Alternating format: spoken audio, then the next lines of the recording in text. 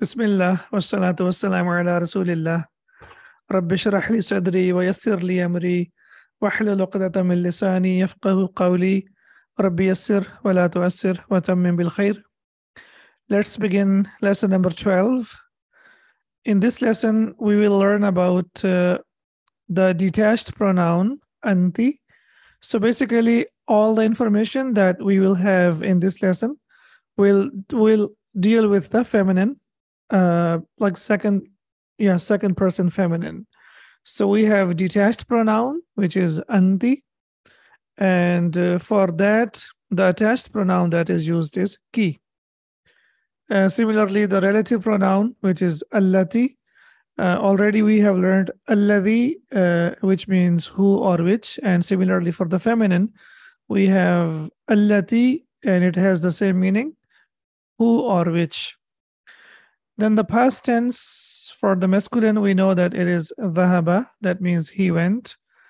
And when you want to talk about a singular feminine, then we will say dhahabat, she went. So the difference over here we have dhahaba, and here we have the addition of ta as-sakin, which is dhahabat.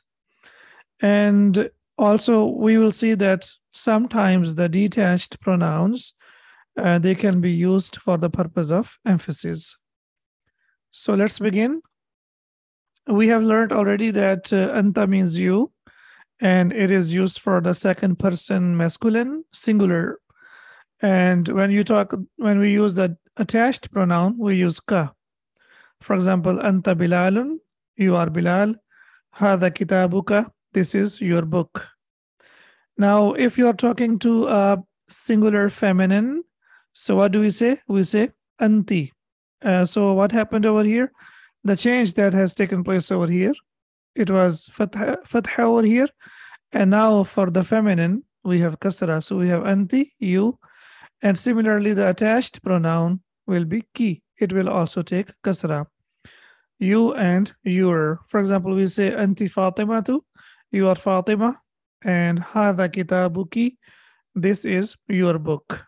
So the only difference that we can see over here is just the vowel sign. So here we have fatha, and this is for the second person masculine singular, and here when we have kasra, it is also used for the second person, but we have for the feminine singular.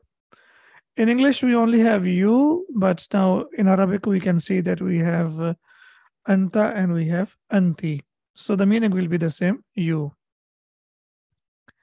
The most important point that we need to remember is both detached and attached pronouns are definite. So they are basically marifa, whether they are used independently or they are used dependently. They are always definite nouns, they are marifa. الدرس الثاني عشر, lesson number 12. كيف حالك يا بنت. Now, as we can see that we are addressing the girl. So what do we say? كيف حالك, with kasra over here. كيف حالك يا بنت. How are you, oh girl? She says أنا بخير والحمد لله. Now, the use of preposition be, as we can see over here, and that when you are talking about your health, or when you are just responding to كيف حالك, we also use the preposition be. So it's a very, very important preposition. Please focus on this, and whatever uses you come across, try to write them down. أنا بخير والحمد لله. I'm doing fine, and praise be to Allah. من أين أنت? Where are you from? So anti refers to the bint, as we can see over here. So because we have bint, which is feminine, that's why the pronoun that we will use is also for the feminine. Min aina anti, where are you from? Ana min Syria, I am from Syria. Now we know that if a noun ends with alif, we cannot put any case endings. We know that this is majroor because it has harf jar min before it. However, we cannot put any endings or any vowels at the end. So it will remain as it is. Whenever a noun ends with alif and alif maqsura, we don't put any endings. And I'm in Syria. I am from Syria. Masmuki, what is your name? So now we have the introduction of the attached pronoun. And if you're talking to a girl or a lady, then what? How do we say? We will say, Masmuki, what is your name? And she says, Ismi Aminatu, my name is Amina. And now you know that, like, why Amina doesn't have tanween over here. Does anyone remember why it doesn't have tanween over here?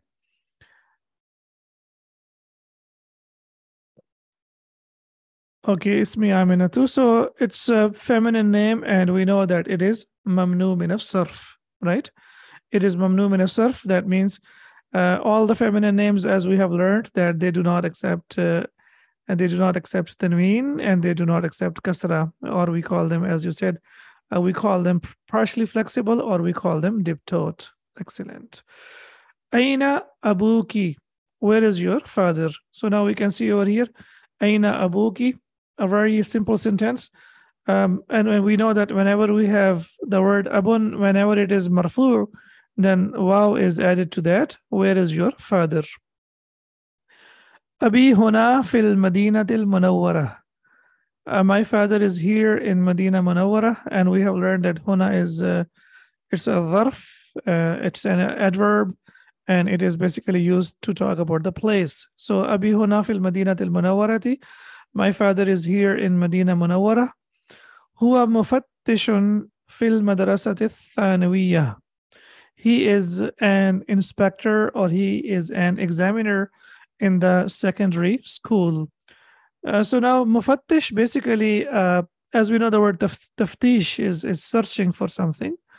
So mufattish is basically inspector, but when we talk about about this word in the context of the school, then we will say that he is an examiner in the secondary school. Wa aina ummuki, and where is your mother? And now we can see that we have ki because it refers to the bint, and we know bint is feminine. That's why all the pronouns that we will use will be for the singular feminine, second person singular feminine. And where is your mother? Hiya aydan huna.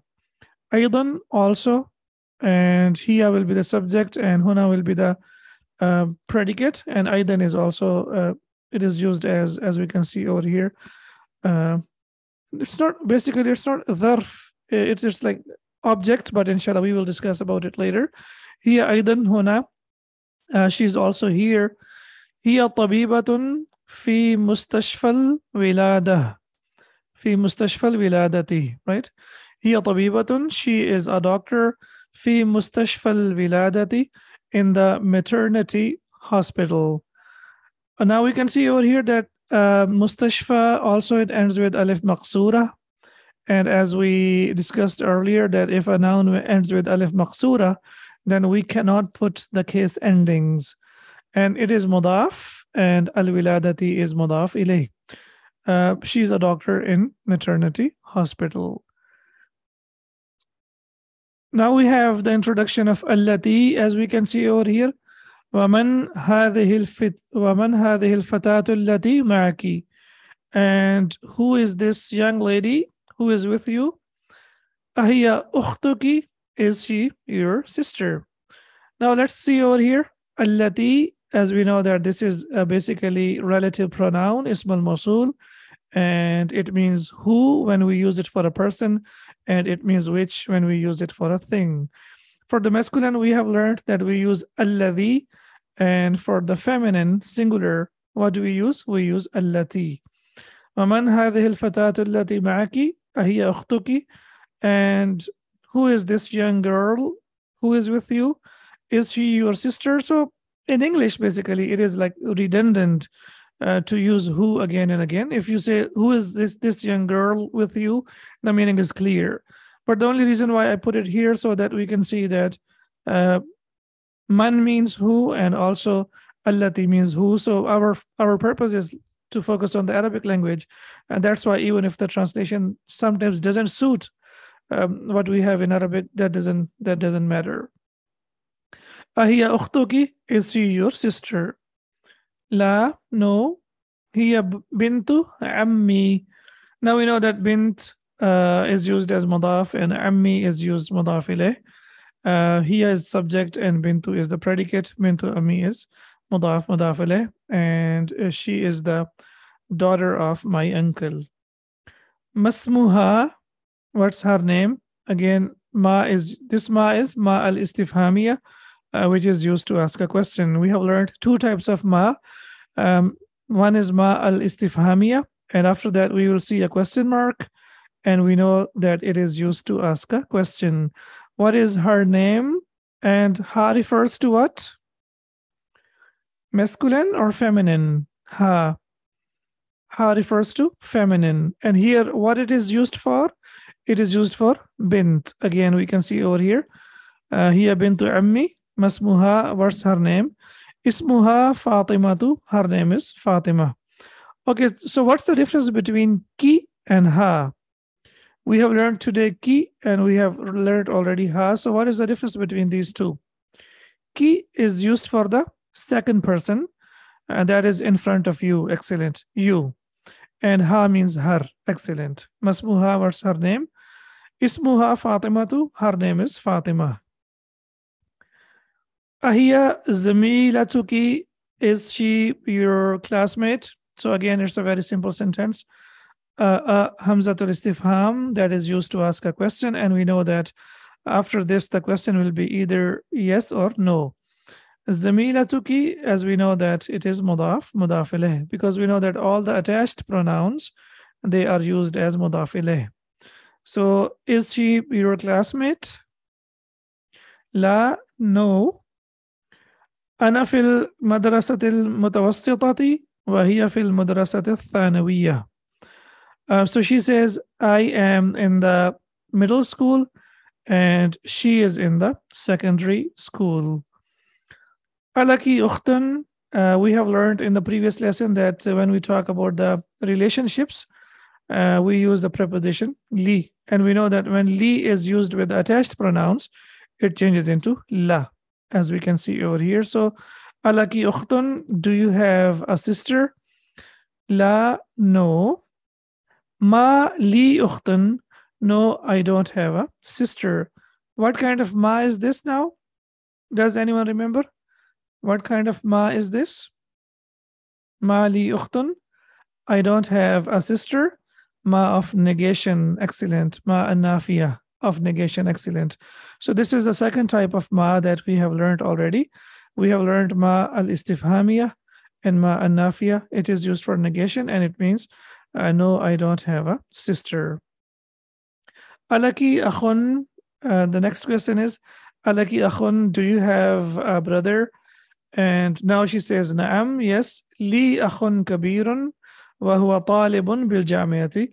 I have an older brother and he is a student in the university. So li jar majroor will be the predicate, akhun will be the subject, and it is mawsuf, it's a noun, and kabirun is the adjective. Waw means and, to connect these two sentences. Huwa will be the subject and talibun will be predicate. And bil jamiati is jar majroor. And now please check over here the second use of bi, which is basically used for the cities or for the places as well. Wow, this is called waw al-atfi. Waw of atf, that means waw of connection. Basically, it is used to connect two nouns or two verbs or two sentences. These can be nominal sentences and these can be verbal sentences. And this is called waw al-atfi, waw of conjunction. Basically, or we can say waw of connection, which is basically used to connect two sentences. Li akhun wahidun is the first sentence and huwa talibun bil jamiati is the second sentence. And waw is connecting these two sentences. And remember that waw is always connected to the second part of, or to the second sentence. Okay, there is a question. How do we know that this ma is used to ask a question or it is used to negate? So we know that from the context, of course. First of all, if you're reading from the book, You will see that if it is a ma al-istifhamia, if it is used to ask a question, there will be a question mark after that. And number two, from the context, when you're talking to someone, yes, by the question mark, then you will come to know that you are using ma al-istifham al-nafiya. And inshallah, with the passage of time, we will get used to it. وَمَنْ هَذَا الطِّفْلُ الَّذِي مَعَكِ. And who is this boy who is with you? So now we can see over here that طفل is masculine. So that's why for masculine, the connecting word that we are using is الذي. If it is هذه الطفلة, it will be التي. But now we have هذا الطفل, that's why we have الذي. وَمَنْ هَذَا الطِّفْلُ الَّذِي مَعَكِ. And who is this boy with you? هو ابن أخي.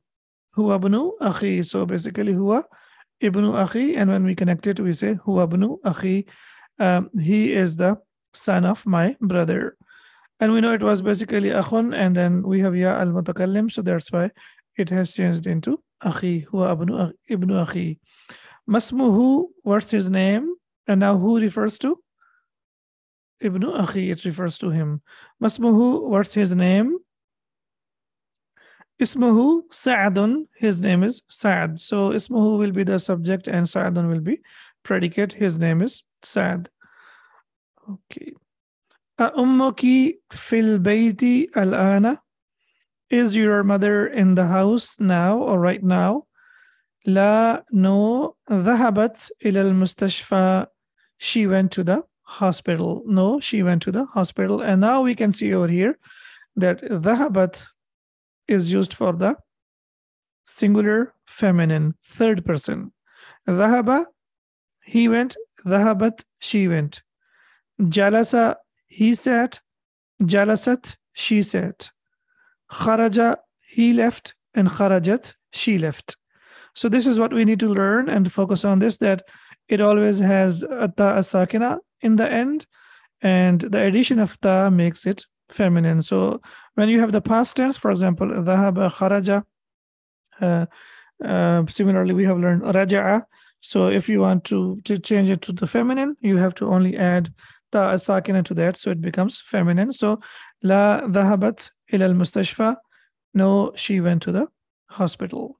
So alhamdulillah, our lesson is complete now, and in the next lesson we will do the exercises. سبحانك اللهم وبحمدك أشهد أن لا إله إلا أنت أستغفرك وأتوب إليك. السلام عليكم ورحمة الله وبركاته.